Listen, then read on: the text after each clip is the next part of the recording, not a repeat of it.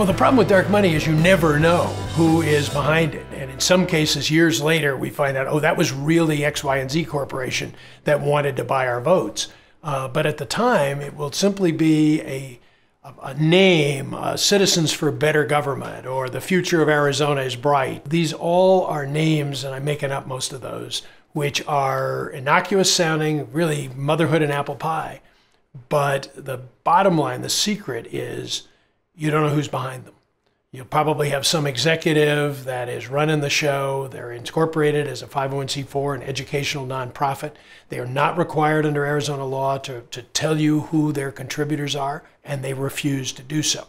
So as Secretary of State, I believe it's absolutely critical, A, to investigate, and I'm experienced at that. I've spent a lot of time going after the cartel agents who launder money across the border.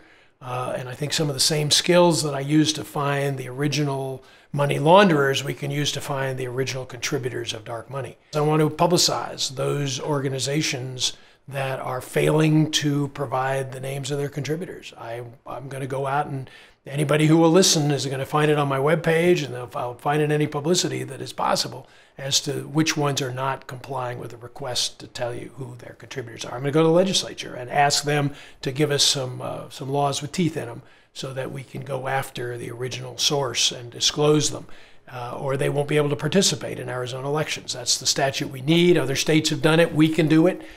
We must do it. And if the legislature fails, I intend to go to the people of Arizona with an initiative to ban dark money in our state.